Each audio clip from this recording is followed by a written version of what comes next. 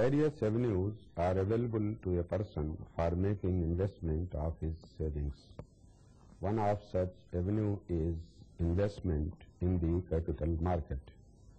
Whenever an entrepreneur decides to raise money directly from the public by issue of a prospectus, this is called operation in the primary market, because in such a case the company raises money directly from the investors by inviting applications through a prospectus. Various formalities are completed for listing of the shares, and thereafter the shares can be dealt on the stock exchange through the members of the stock exchange. This operation of buying and selling on the stock exchange through the members of the stock exchange is called a secondary market operation. The stock exchange is an institution which is recognized by the Ministry of Finance, Government of India, and no other institution can run as a stock exchange unless it has got a recognition. In the same way, there are members of the stock exchange who are appointed after complying with necessary formalities. No person is allowed to act as a member or as a broker of the stock exchange unless he has complied with all the requirements. It is easier and safe for any person to deal with the member of a stock exchange because the member is under the discipline and has to follow the code of conduct of the stock exchanges. The stock exchange provides liquidity to the investment of the investors by providing facility for trading on the floor where he can buy or sell his securities. If he has any problem of payment or delivery of shares with any broker, stock exchange authorities take action against such people.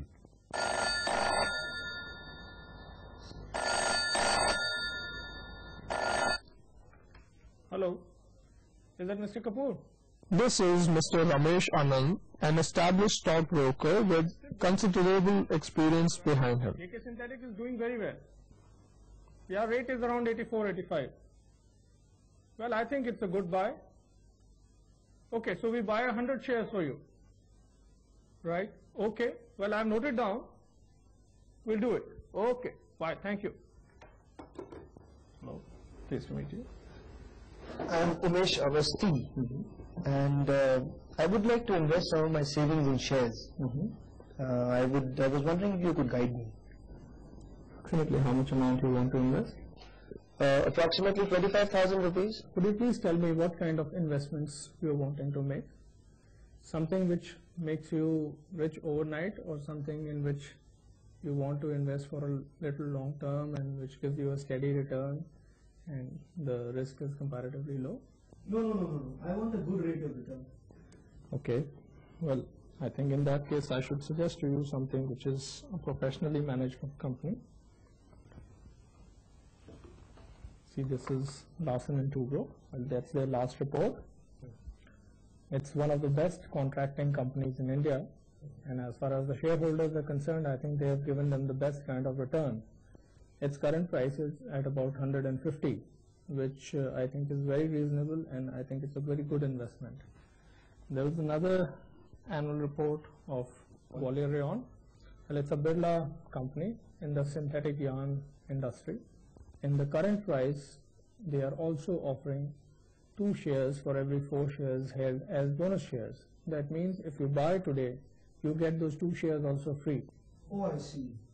Well, the rates of the 2 companies are 150 for Larsen & Toubro, and this is going at about 100 rupees nowadays.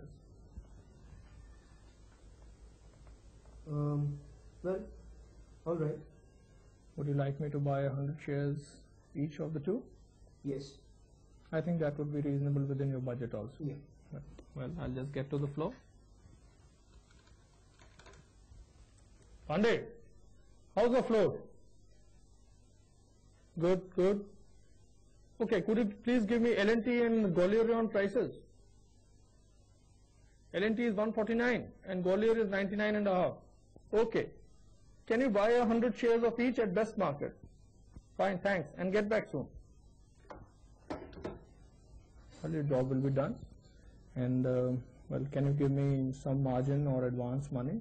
For how much? Approximately 10,000 will do Sure. for time. Certainly. Thanks.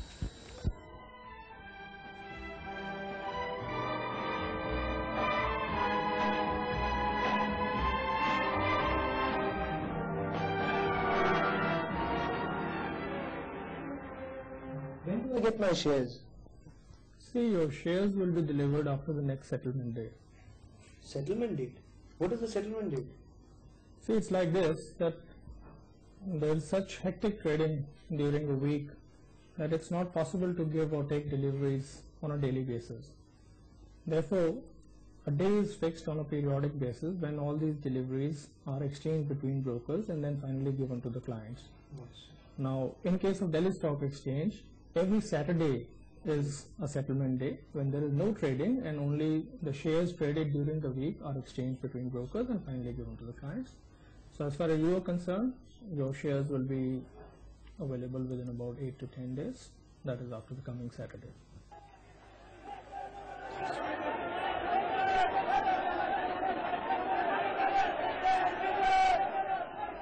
Meanwhile, there is hectic activity on the floor. Anand's message is being delivered to his authorized clerk, who will negotiate the dealings with his counterparts on the floor of the exchange.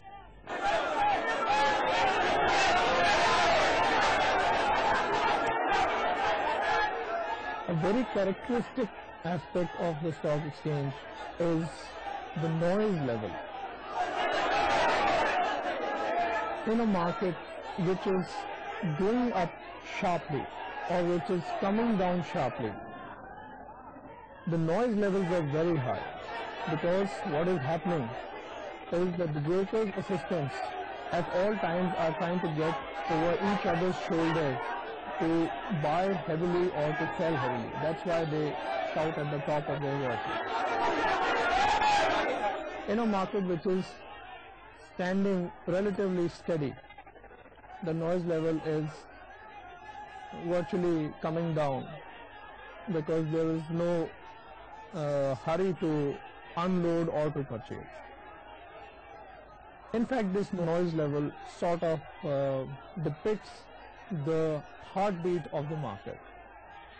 Another very important aspect is the communication of business. Firstly, it's the communication of business to the brokers' offices. Now, during the restricted 2 or 2.5 hours trading which is there every day, the business comes in to the brokers' offices on telephones. Virtually the telephones are buzzing every second. Once the business is communicated to the broker's office, it is passed on to the trading hall through intercoms, or even certain very unorthodox methods are employed. Like you may find a person banging on the glass panel of his window, or ringing an electric bell, or throwing a piece of or scrap of paper from the viewer's gallery. Or if the noise level is very high and your broker is very far away, or you want to signal to him something, it's not virtually possible to hear each other, therefore you use symbols. I'll quote you some examples. If one is trying to purchase food specialities, now he would say, this means, what is the rate of food specialities? Or otherwise, if he is trying to say, now you would guess what this means. Well, I'll tell you. This means Hindustan Motors. Now, the broker on the other hand has to get back with the rate. Now he is saying, this means the rate is 24 rupees and 75 paisa. This means 4 quarters and 3 of them means 75 paisa, or 3 quarters. Well, so these kind of things only a person who goes very often would understand, and you get used to it.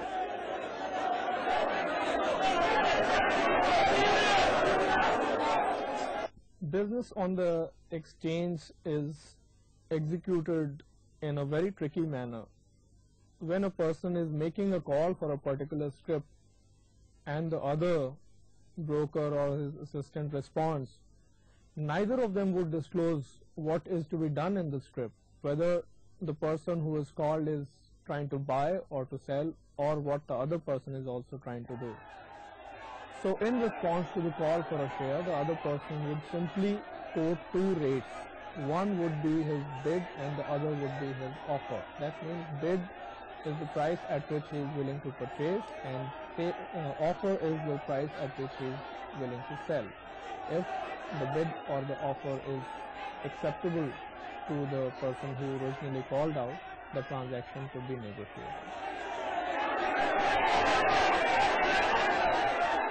You would see that a lot of arms and hands are used. This normally, when you see, means someone is trying to buy, and when he is doing this way, he is trying to sell.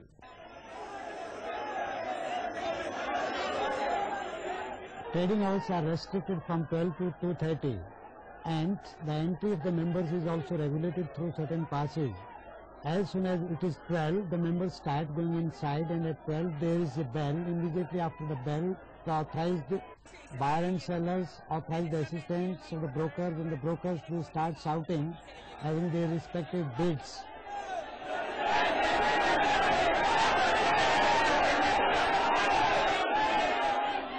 In the stock exchange, when trading goes on, every member is required to get his rates listed in a register being maintained by the employees of the stock exchange, and the employees immediately will prepare a slip. That slip is being given to the PTI. PTI will feed those rates to the stock exchange, and those rates will appear on the board, so that the investors and the others who are seeing from the gallery, they may come to know as to what rate of a particular script is appearing on the Delhi Stock Exchange.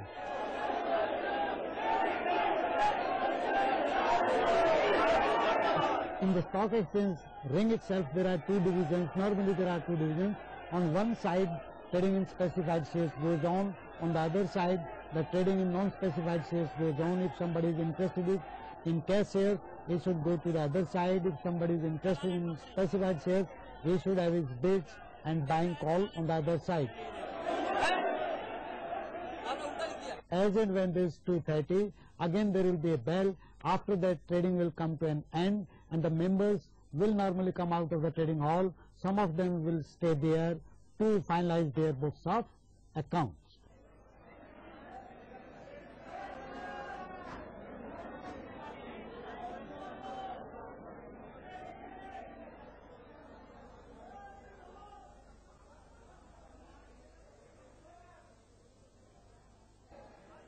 Mr. Anand, I got your contract note for a transaction that day, but I find that the rates mentioned here are different from the rates in that day's newspaper. Why is that so? I say it's like this, that on the stock exchange there are various quotations for each script on a particular day. The prices move within a certain range up or down. Moreover, in the newspaper, what you would find is only the closing quotation of the day, but it's not necessary that that would be the only quotation that day. So hence that minor difference. Well, in addition, there is a normal brokerage charges also. Oh, I see. Now I understand. Yeah, here you are with your share certificates and duly signed transfer deeds signed by the sellers. Should I get them transferred immediately?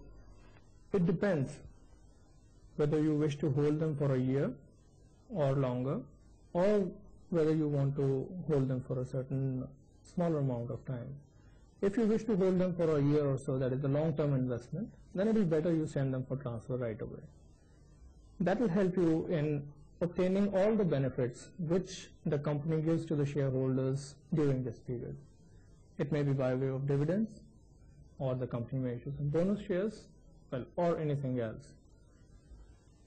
However, in case you are wanting to sell them in a short period of about 4 to 5 months, then it's better that you have a liquidity in your hand, so that whenever you need the money or whenever the rate is good, then you can immediately sell them. What is a blank transfer? And for how long can I keep these shares without transferring them? See, blank transfer basically means when you can keep your shares blank without getting them transferred or without filling the transfer deeds. You can keep them with you for some time. Now this can be kept for only a certain period of time, not indefinitely. The rule governing this is as per the Companies Act provisions, which says that there are two relevant dates. One is the date which is given on the top of the transfer deed, which is attached with the share certificate. And the other date is the date when company closes their books of accounts for dividend purposes, which is normally once in a year.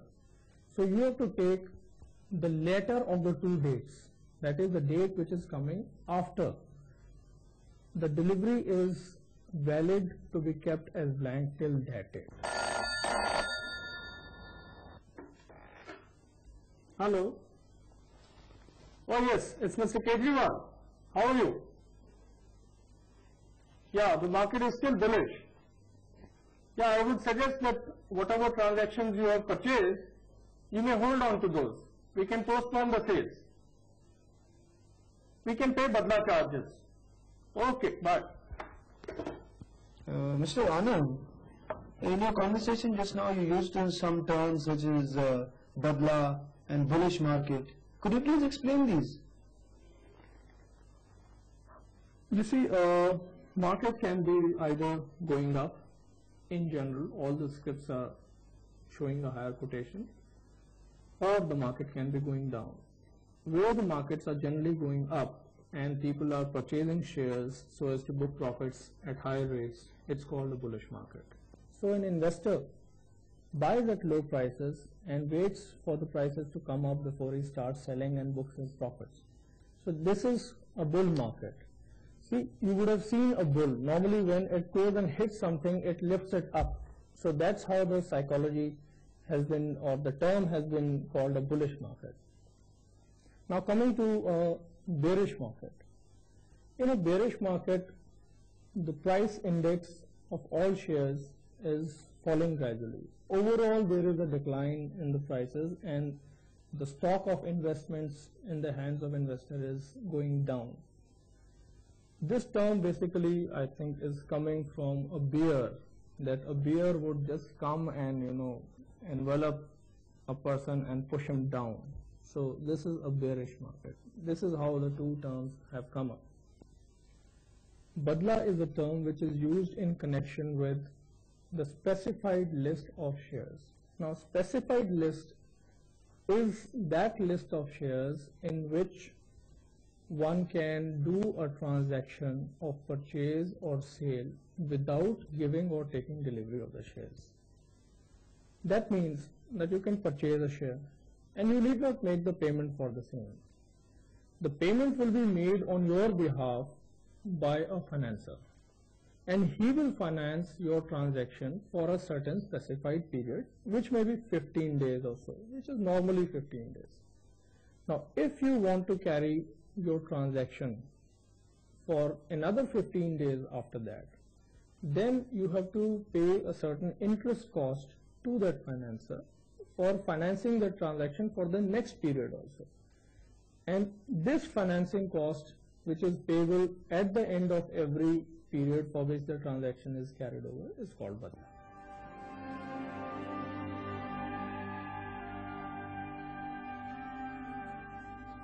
What are specified and non-specified shares? According to stock exchange regulations, the total securities which are being traded can be classified into two categories. One is called specified shares or A group securities. Another one is called non-specified shares or B group securities. The distinction between these two types of securities as per the classification given by the various stock exchange lies in the process of its settlement.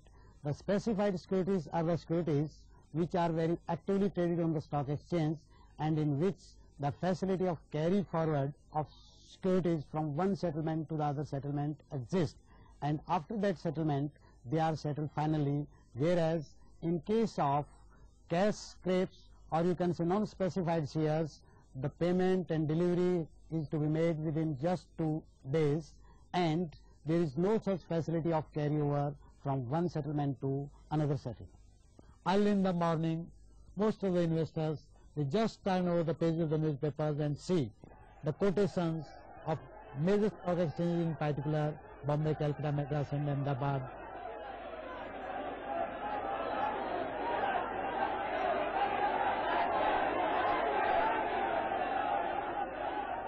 There is always some risk in share investment. This risk can, however, be minimized by taking into account the various factors or elements, such as your judgment, your knowledge, your anticipation, reliable information, announcements by the government, your study of the financial data, consultations with experts.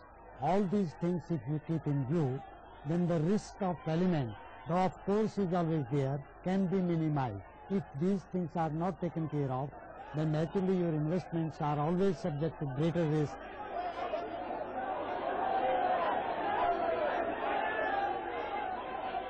As you know that hundreds and thousands of scrips are being traded on the floor of the stock exchange every day. And this happens almost in all the 15 stock exchanges in the country. In some of the stock exchanges there are large number of scrips, in smaller stock exchanges there are less number of scrips are being traded. But the point is, how will laymen can come to know as to whether the market is going up or down? It is not possible by taking into account the movement or fluctuations in the prices of a particular scrip.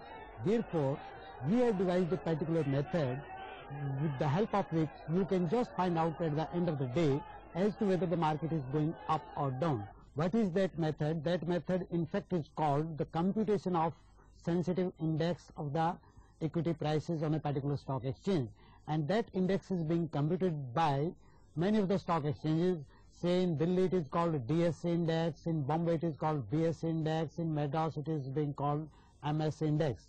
These indexes are being computed by every stock exchange in the country. This computation of sensitive index helps a particular investor or the stock exchange authorities or anyone whosoever is interested in the securities market to know as to whether the prices are going up or below, or in totality it tells us as to whether the trend of the stock market is upward or downward. By taking into account the trend upward or downward, a particular man can take a decision as to whether it is a proper time for him to come to the stock market for making certain investments or for buying or selling the securities as per his own requirements.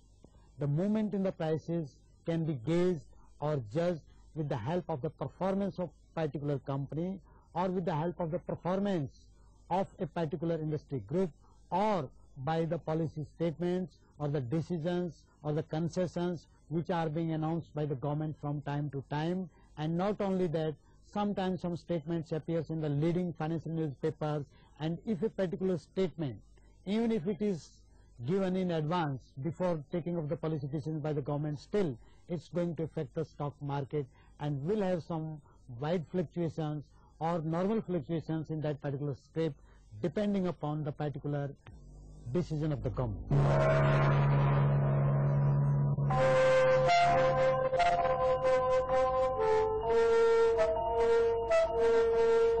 Stock exchanges provide facility to the corporate sector for raising resources of money through the capital market for meeting the requirements of completing their projects or financing the expansion, modernization or diversification schemes.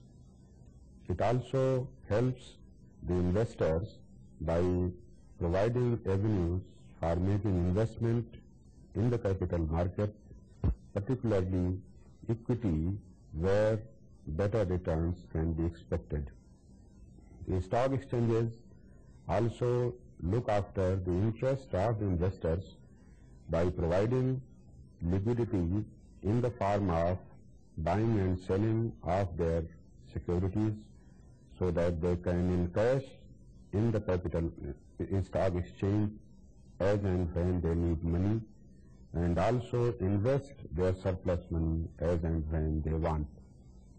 The stock exchanges also protect the interest of investors if there are any defaults on part of the brokers, because brokers are under the discipline of the stock exchange, and for any wrong action, disciplinary action can be taken against the brokers.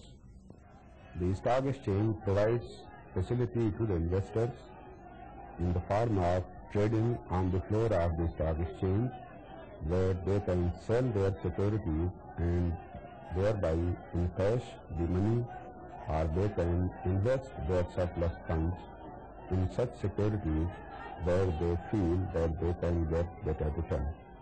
Capital market in the form of more capital generation helps the society as a whole in the form of providing more facilities, goods and services, and ultimately it is not only the investor or the corporate sector which is benefited, but it benefits the society as a whole in the form of more and better goods, services and facilities.